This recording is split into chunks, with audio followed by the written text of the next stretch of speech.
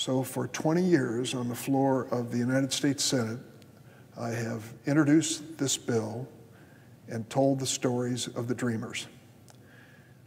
I think I've gotten through to a number of people because the word dreamer now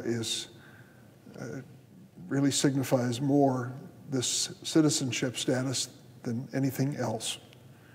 I joke that when I first started this mission, if you would have asked people who were the dreamers, older folks would have said, why, that's a British rock group, a fellow named Freddie, who's a lead singer. But today, when you mention the word dreamers, people automatically think of these young people and their situation in the United States, which to this day, because of our failure to pass the DREAM Act, is still unresolved. They came to the United States as kids. They're American in every way.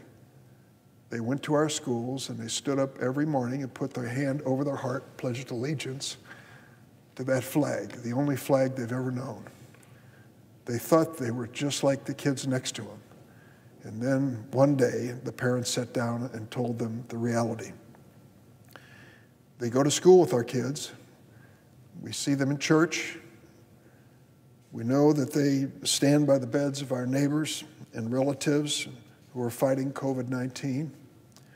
We know that they are injecting life-saving vaccines in the arms of our parents and loved ones, and they are giving back to America as teachers, nurses, engineers, and soldiers. But they are not citizens of the United States. Today, I will once again reintroduce the DREAM Act with Senator Lindsey Graham, Republican from South Carolina, as my co-sponsor.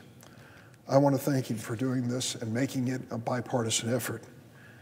We have a long history of working together, though we disagree on many things.